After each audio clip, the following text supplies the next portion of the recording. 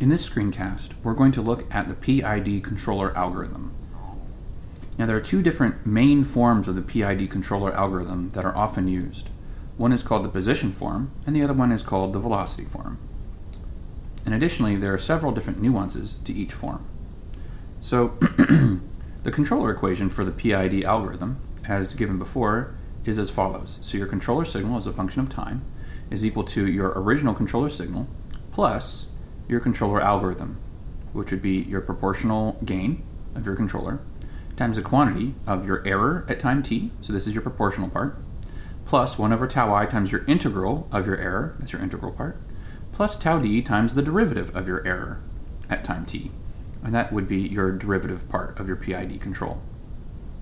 So this form of the equation is called the position form. It's called the position form because at time t, you are given the position of the controller, or the actual controller signal at time t. Now, in this position form, consider what would happen if you had a set point step change at time t equals 0. What would happen there? Keep in mind that the error is by definition equal to the set point minus the sensor value. So let's think about what each term in the controller algorithm would do at time t equals 0. So the first term, the proportional only term, would jump, so it jumps from 0, we're assuming that at time t equals 0, the error is 0, so it jumps from 0 to the change in your set point, delta y set point, right? Because you change your set point at time t equals 0. So the error is no longer 0, but it just jumps up initially. The integral part stays 0, so this stays 0, because the integral from 0 to 0 of anything is just 0, right? What does your derivative control do? Your derivative control would be the derivative of the error at time t equals 0, and that will be equal to infinity, because at time t equals 0, you're jumping suddenly in your set point, and that sudden jump, which would look like this, has an infinite derivative. Because of this, your controller will saturate actuator, and that's a problem. So therefore, what I'm saying is, this form of the equation, the position form, that takes the derivative of the error into account, so dE dt, this is susceptible to a phenomenon called derivative kick. Derivative kick, where as you change the set point, suddenly the derivative is infinity and the controller saturates the actuator. It throws the actuator as far open as it can possibly go, or it throws it closed. To overcome this problem, a modified form of the positional form of your controller algorithm is used often, and that modified form is called derivative on measurement. So instead of the derivative of the error that we're looking at the derivative of the measurement. So that form of the position form algorithm, the derivative on measurement form, will be C of t, your controller signal at time t, is equal to your initial controller signal, C bar, plus Kc times the quantity, your error at time t, plus 1 over tau I, the integral from 0 to t, your error dt, minus tau d dy sensor dt. And that's why it's called derivative on measurement, because it's the derivative of the measurement and not of the error that's taken into account in the controller algorithm.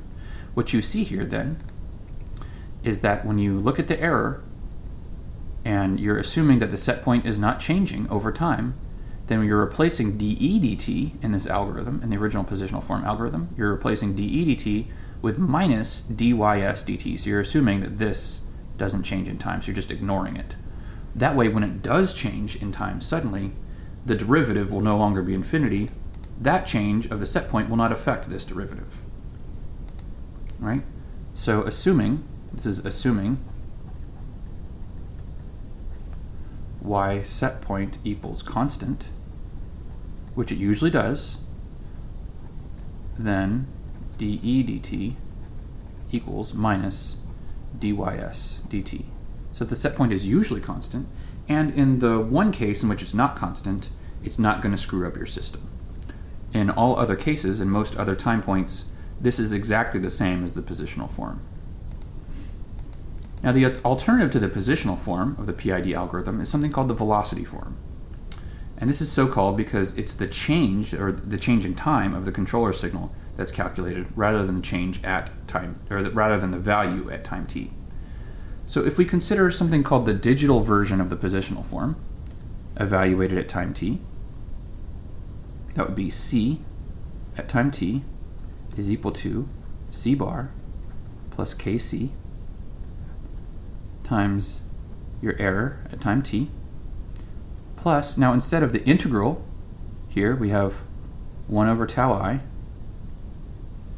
and it's delta t over tau I times the sum, I equals 1 to n, of all the errors from the past.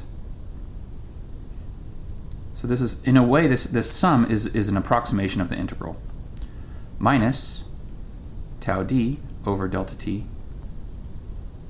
times y sensor at time t minus y sensor at time t minus delta t, where this guy here, what's inside these small parentheses divided by delta t, that is an approximation of the derivative. So that would be our digital version of the positional form with the derivative on measurement. So instead of a continuous integral and a continuous derivative, we've just assumed that the controller is looking at discrete time points from I equals 1 to n and summing those up to get your integral, or taking a look at the difference between the last two time points to approximate your derivative. So that would be your positional form, digital positional form, evaluated at time t. Now if we take this digital positional form and evaluated it at time t minus delta t, so this is what the position form tells us 1 delta t time ago. It's the same thing. I'm just going to go ahead and write it all out, where this ends up being the exact same algorithm as we had up here, except for we replace t with t minus delta t. See, t is replaced with t minus delta t, and t minus delta t is now replaced with t minus 2 delta t. And for the integral term, we just chopped off one last point. So this went from I equals 1 to n, and this sum goes from I equals 1 to n minus 1. So we're just chopping off the final point here of this previous algorithm. Now don't get lost here. So what we're going to do is we're going to look at the difference between these two to calculate something called the velocity form. Right, so that will calculate the rate of change in time of our controller equation. So we're going to subtract these two equations from each other, and we're going to define delta c being c at time t minus c at time t minus delta t, right? So the subtraction of these two is going to give us a delta c. That's our change in c from time point t minus delta t to time point t. Subtracting these two terms gives us 0, so that part's going to drop out. So what's going to be left is the difference between the terms that are in the big brackets. So the delta c is equal to kc times e of t minus e of t minus delta t,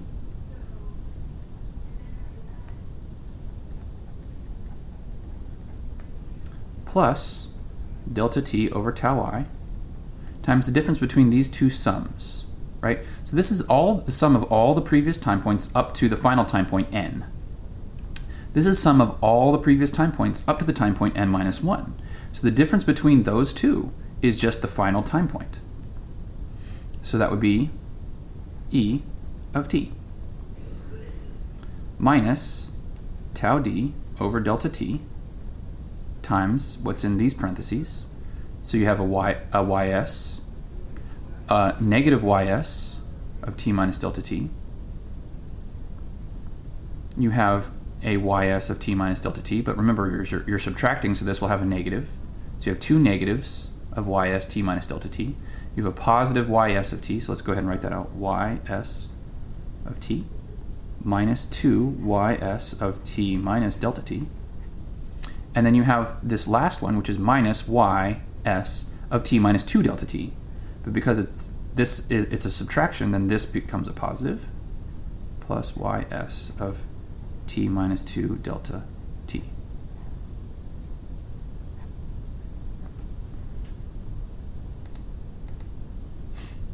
So here is what your velocity form would look like. Now this velocity form is subject to something called proportional kick. Now before, we were worrying about the derivative kick, and so that's why we've changed the error here into the minus of ys, right? So you have the minus sign here, and now you have ys instead of error. But this has a problem with proportional kick, because if you do have a set point at time t equals 0,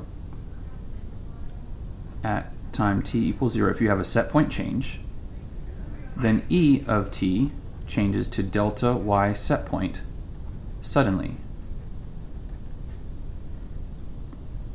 And so that could be a problem. And so what we want to do is we want to eliminate the proportional kick from here, as in the same way that we've already eliminated the derivative kick already.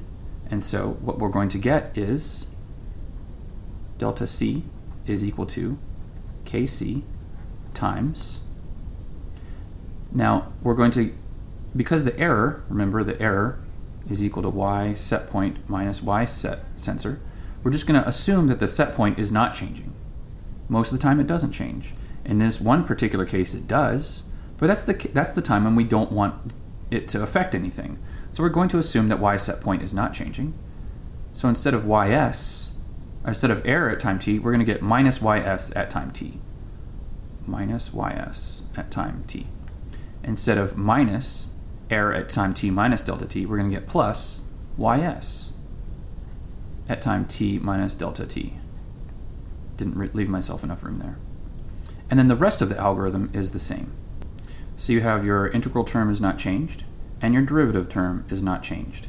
I took the moment to pause to fix my error here where I didn't leave myself enough room. And so essentially those are all the different forms of the PID controller algorithm that we could find.